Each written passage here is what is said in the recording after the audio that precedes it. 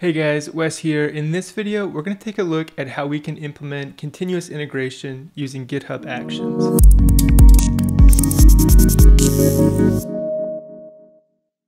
One of the reasons that I really enjoy using GitHub Actions is because it's built directly into GitHub. And since a lot of the code that I work on is already hosted on GitHub, I use it as a remote, then it's extremely simple to get set up automating a lot of tasks that I'd like to include in my continuous integration loop. And so in this video, we're going to be using a project that I built a couple of years ago. It's a natural language processing project that is concerned with doing sentiment analysis and some basic NLP tasks. I actually live streamed that project a couple of years ago. I'll put a link in the description to those videos if you're interested. In this video, we're going to look at specifically how we can automate things like running unit tests, running our linter, building on various versions of Python, and actually creating release artifacts anytime that we either push to a branch in our repository or we cut a new release through GitHub. So with that, let's dive into the code and see how we can get this set up. Okay, so here we are in the root of the project for which we would like to run some GitHub Actions. And so in order to set this up, we need to create a new directory at the root of our project called .github. And then within this directory, we need to create a subdirectory called workflows. And so GitHub will look in this workflows subdirectory for any YAML files in which we'll specify the workflows that we'd like to run. So the first one here will just be a build workflow. So we'll call it build.yaml. And for any workflow that we have, we need to specify a name. So I'm going to call this one build and test. And we're going to actually build and test using different versions of Python. And so now we need to specify an on directive here, and this is required for us to actually name the particular GitHub event that we'd like to trigger the workflow. In our case, we're going to trigger on any push to any branch, but we can trigger on multiple events, so things like pushes or pull requests or releases. And there's a lot of flexibility here. For one thing, we can essentially trigger on any GitHub event, but we can also get more granular for any particular event. So let's say that we only wanted this workflow to run on push to specific branches. And so let's just say I wanted to only run when we push to master or when we push to some release branch, and we can use wildcard syntax as well. So a lot of flexibility here. In our case, we're just going to run whenever we push to any branch. Next, we need to specify the jobs that we'd like to run for this workflow, and GitHub is going to actually be able to run multiple jobs in parallel for us. So here, let's specify a build job. And now we need to specify the image that we'd like the CI runner to run on. And in this case, we're going to run on Ubuntu latest. At the time of this recording, GitHub offers 3 images, I believe, an Ubuntu image, macOS, and Windows, but it also allows you to run a local CI runner. So this will be running remote on GitHub servers, but we can also set it up to run locally if we'd like even more fine-grained control over the image that we're running on. And now we're going to use a feature that I find really pretty cool, which is using this strategy directive. And what this allows us to do is essentially to parameterize our builds by creating a matrix of parameters that we would like to ensure get run. In this case, we're just going to parameterize one thing, which is the Python version. And when I built this project, I believe I was using Python 3.8, but let's say that we wanted to ensure that it builds and that unit tests pass for these 3 minor versions of Python 3.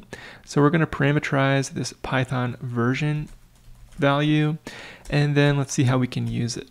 So for this particular build job, we're going to have a series of steps, and we're going to use a built-in action called actions checkout v2. v2 is just the version of that particular action, and the step name will be build using Python.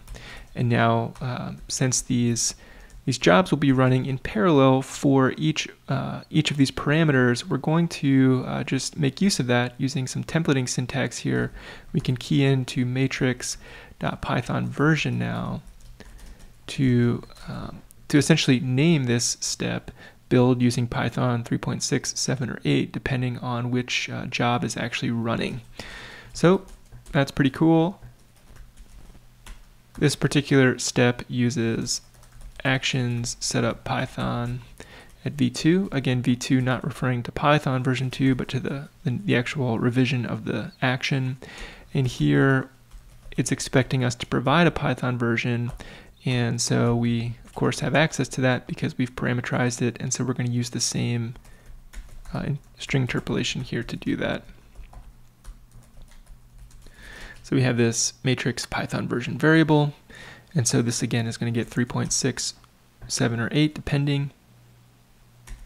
And now that we've set up Python on the container that we're running on, let's install our dependencies. And I think I'm going to name it like this. And here we're going to run a few different things. First, let's just make sure that pip is installed. Obviously, this video, we're doing a Python project, but I won't get into the specific details about anything Python specific here. Essentially just demonstrating that we can install dependencies as a step. We're going to install flake8, which is just a linter to make sure that our code is formatted as we'd like. And then we're going to write a simple bash script here, which is saying if test that the file requirements.txt exists, then we're going to use that to pip install the requirements listed in it. So the way that this is working is we have a requirements.txt file. This project only has a few dependencies, and in fact they're just related to running tests and code coverage. And so here we're just running the bash script. If test that the requirements.txt file exists, then we're going to install those requirements listed in that particular file. Then we're also going to install this project itself as an editable module.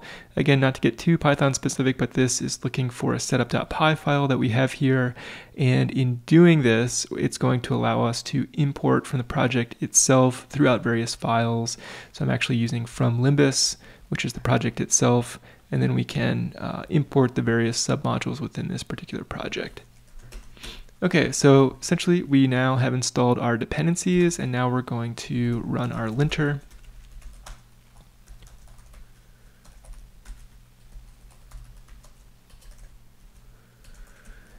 And this is a one-liner. We can just flake8 the directory that we're in, and likewise for running our unit tests.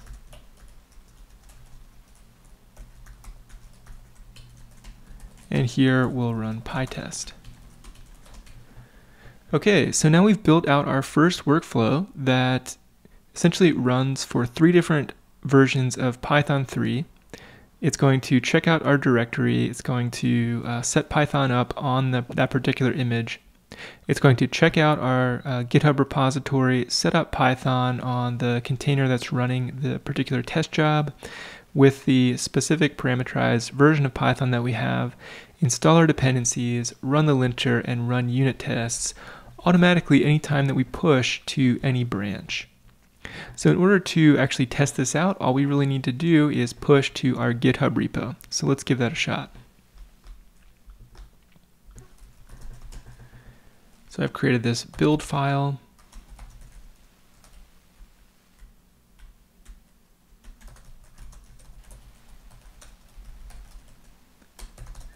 And now I'm going to push to the directory, and then we'll head over to GitHub to watch our action in progress.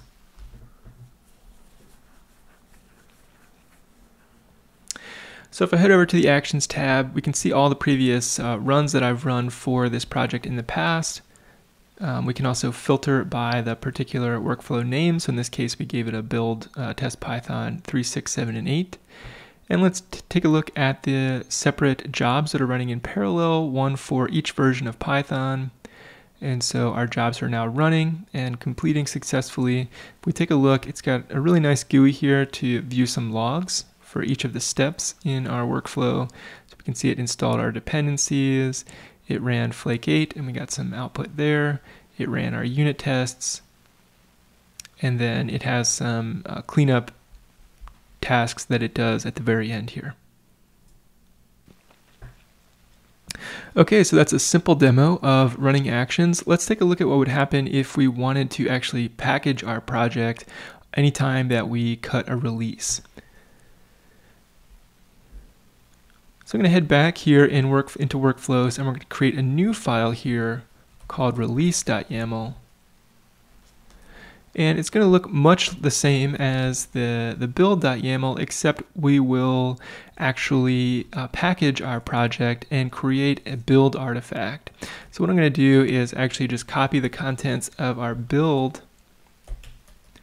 and here we're going to name this particular workflow. Let's call it create release artifact. And so rather than on push here, we're going to on release, anytime that we actually publish a release, we want to run this workflow, and we'll rename our job here create release artifact. So here, of course, we'll still run on Ubuntu latest. I'm going to use just Python 3 here instead of all of the different matrix of Python versions here. So I'm going to get rid of the strategy directive, and then we're going to check out our repository. We're going to build using Python 3.7. And then here we're explicitly just going to specify version 3.7. Then we'll install our dependencies. We can lint and run tests again if we like. But now we're going to have some additional steps here to actually create the build artifact. And again, this is just Python specific, but we're going to run python setup.py sdist. This is going to give us a dist directory that's going to contain a zipped release build for us. And so let's go ahead and here we have to do something kind of tricky. So I'm going to call this get release name, and this is something that I wish GitHub would make a little bit easier for us. But here's what we're going to do. We're going to call this ID get release name, and then we need to run a command here to essentially get the release name from the tag. So we're going to cut releases by tagging our release branch, or our master branch, let's say. And so here's how we're going to do that. We're going to echo set output name, and we're going to give it this variable name version. And here we need to actually get the GitHub ref /refs /tags. And so when we tag our release, we really just want like whatever the release is, version 0.0.1 or whatever. So this will allow us to just get the version number without the prefix on it that we'd get if we just use GitHub ref. Okay, so then we are going to actually upload our build artifact. And this uses a built-in action, actions, upload artifact. Here we need version 2 as well to do what we want to do here, which is use a wildcard. So we're going to say with name, and we're going to give this build artifact a name. And here, let's just grab that version number that we got out, which was the whole reason for getting it, so that we can actually name this file get release name.outputs.version, which we can see here. Okay, and then we need to provide it a path, and this will just be anything that's in our dist directory. And when we run python setup.py sdist, it's going to create that dist directory as mentioned, and within it there's going to be like some build artifact, and it might be tarred up and zipped, or it might just be zipped, but in any case we can grab whatever it's named in there using this wildcard. Okay, so now we have a second workflow, and this workflow will only be triggered on publishing a new release. So let's go ahead and commit our changes here, and then take a look at how we can invoke this action. Okay, so on pushing, this will actually invoke our previous build workflow. So we'll head back into our actions. We can see that that's running again. Nothing has changed about this, nor has our source changed, so we should expect to see these pass very shortly. And so as these are passing, that's looking good. Let's head over back into our code and let's cut a new release. So we'll come over into releases, and here we're going to create a tag, and we're going to call it version 0.0.0.1 dash. I'm going to call this exp for experimental. And here we're going to target our actions branch, which is what I'm currently working on. So now let's click publish release. And so this action, or event rather, has actually now triggered a GitHub action. If we head over here, we can see that it is actually running. So let's take a look. This is running those 3 separate unit tests. And then if we take a look at our create release artifact job, we can see that it's also completing successfully here. And what's really cool about this is directly within the GUI, we can see over here on the right that we can download the artifacts that we created. And it looks like it's not actually picking up that version name. So let's see if we can fix that really quickly. Oops, and it's just because I have a typo here, which should be set output, I believe. And now let's run our, let's commit the change first of all. Okay, we'll head back to GitHub. I'm going to create a new release, and this one we'll call version 0.0.1 experimental 2. Specify the branch that we'd like to run it against, and then we'll go ahead and publish. And now, again, let's head back to our actions. And so we've kicked off building new release artifacts. And so this one has completed. And now we can see that we have the appropriately named file. And so it's now, the name is limbus dash the tag that we created when we cut the release. And usually we wouldn't have a dot between the V and the number, but just a small detail here. Okay, so now we can see that we completed the job, and in fact we were able to create that build artifact, upload it to GitHub so that we can actually download it as an artifact. So you can imagine that there are other things that we might want to do here. We might want to push that artifact to like an S3 bucket or to Artifactory. We could create other downstream workflows where we install that particular binary into a container. Just a ton of different things you can imagine automating, essentially triggered off of any type of event that you could trigger in GitHub. Okay, so that's pretty much all it takes to get started with continuous integration using GitHub Actions. I hope you guys enjoyed this video. If you did, be sure to like and subscribe, and let me know in the comments what types of tasks you've automated using GitHub Actions and whether or not you found it useful. As always, thanks for watching, and I'll see you around.